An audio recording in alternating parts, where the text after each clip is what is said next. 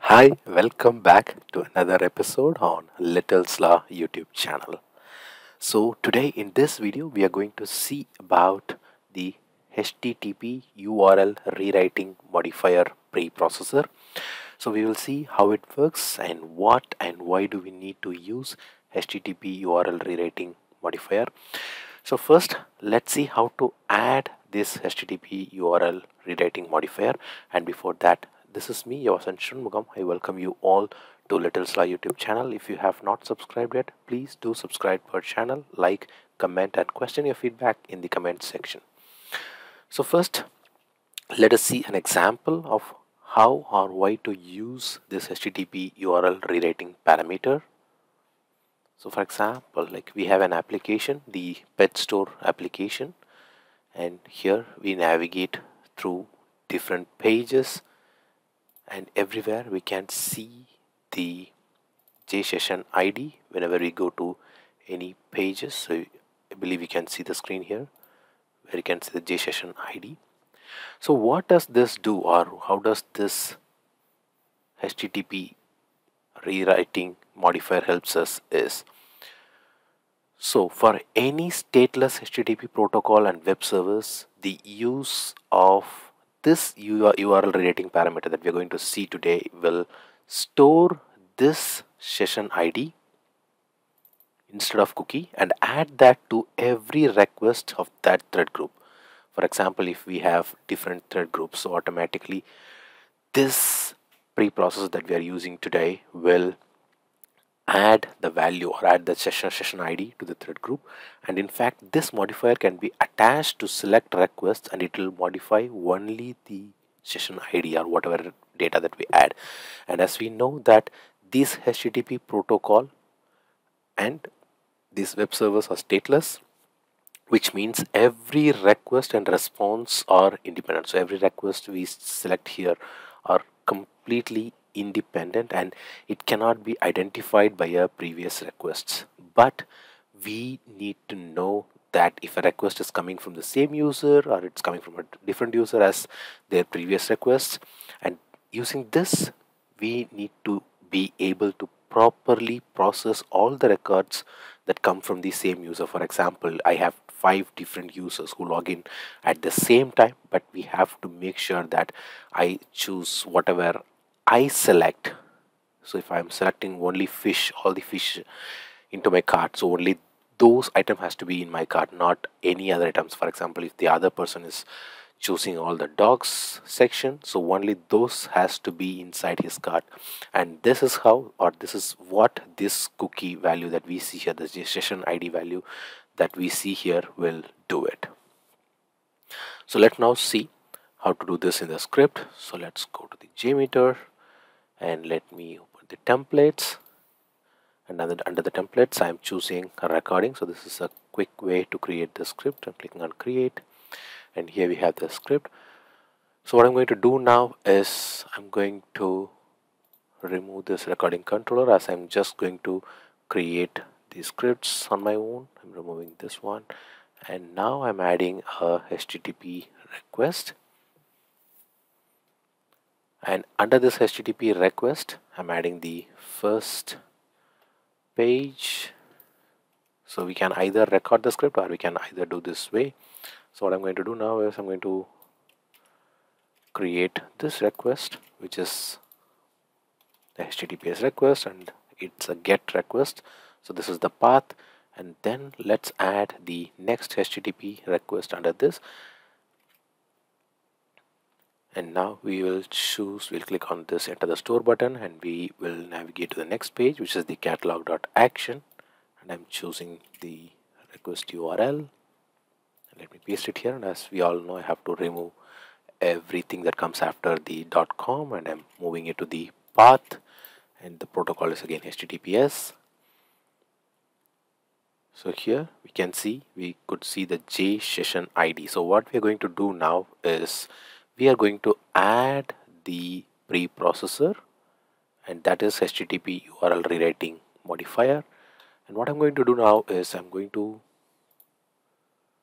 select the value here, which is the J session ID. I'm just copying it, and I'm adding that as a session argument name, because this is the one that we are going to pass, or we are going to carry over, as I said already.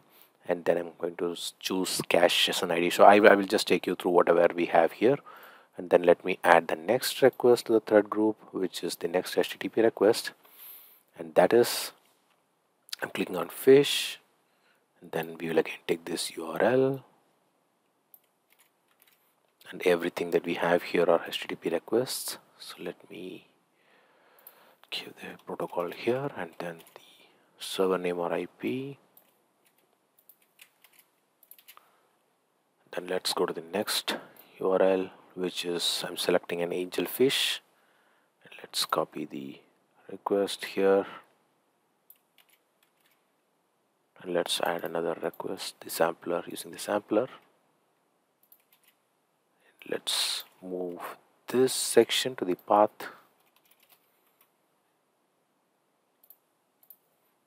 Now let's click on add to cart. So these are the previously stored items, but when we create in the script, we can see only the item that we are going to do now. So we have added the item. So let me just take that request,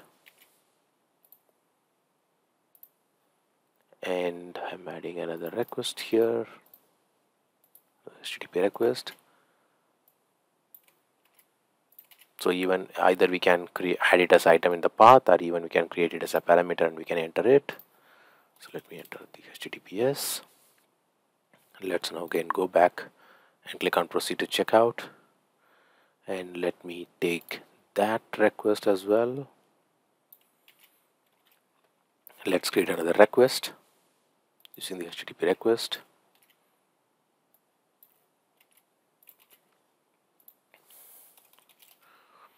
So now we are ready. So what we will do now is, let us run the script, and before that let me take you through whatever the items or the attributes we have here. So the first one, which is the session argument name. So this is the name of the parameter that we grab from the previous response. So from this response we are grabbing it, and this modifier will find the parameter anywhere that it exists on the page and grab the value which is assigned to it, whether it is an href or any form, and this is a mandatory attribute to this HTTP URL rewriting modifier.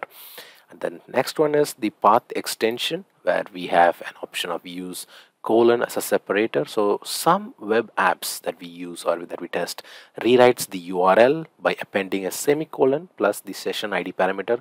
So by checking this box, we can use that option, and this is an optional attribute, so we can either have it or we can remove it if we do not want. And the next one is, do not use equals in the path extension. So some web apps rewrite the URLs without using equals sign between the parameter name and the value, and again this is an optional attribute. And the third one is, do not use question mark in the path extension, which prevents the query string to end up in the path extension. So that is again an optional attribute. The fourth one is cache session ID, and so if we want the value of the session ID to be saved for later use when the session ID is not present, so we can use it, and this is again a mandatory attribute. And the fourth one is URL encode. So URL encode value when writing parameter, and this is again an optional attribute. So what we will do now is, let us have one thread with one loop count, and we will have this view results tree to check the results. So I'm going to start the test, and we will see how does it work. And here we can see we could see an error here in the third request, and let's see what happens.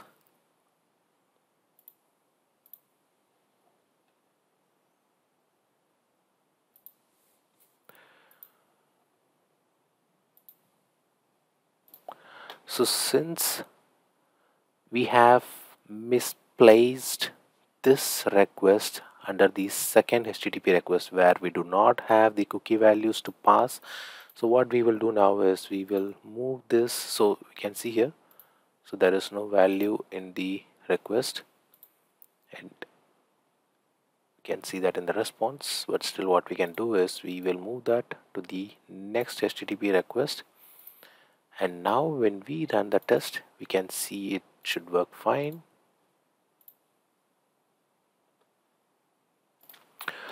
So here one of the requests that is failing, so we can see here there is one additional T has added to HTTPS, and I think that could be an issue. So let's run the script again and see how does it work. Yes, and that is the reason that it is failing. So here we can see the J session ID that we have triggered, or we have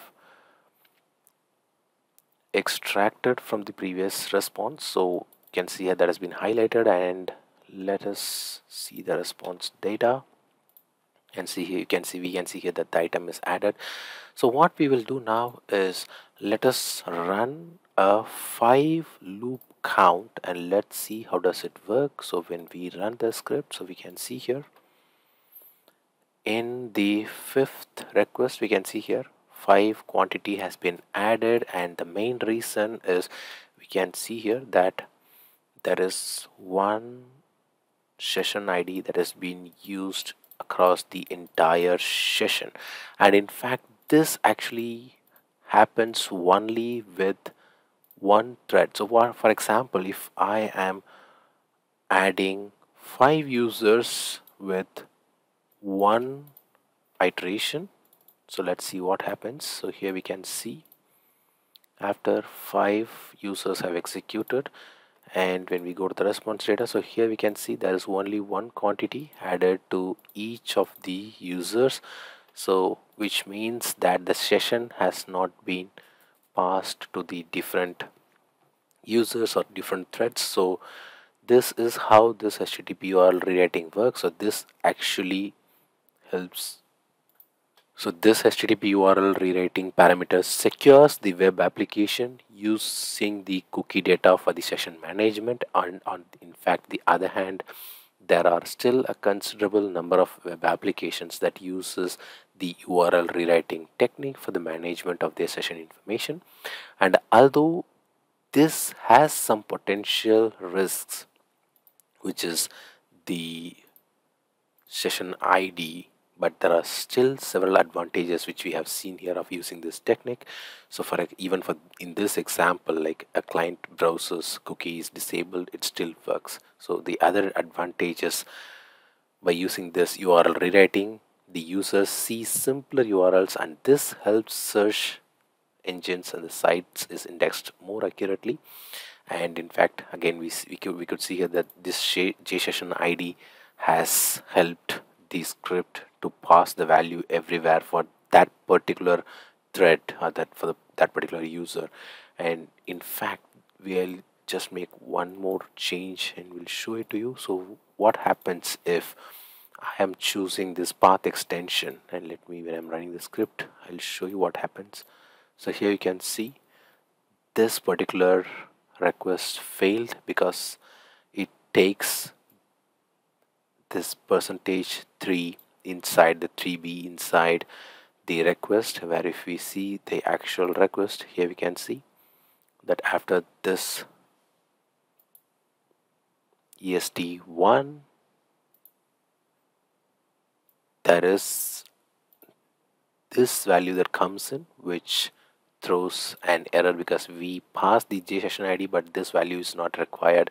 But in case if there is a requirement of using the semicolon as a separator, we have to use, but in our case we do not want the semicolon as a separator. So if we have removed it, and if we run it again, we can see that that particular request has worked. So we can see here that %3b is not being displayed here, which is the replacement of this semicolon value.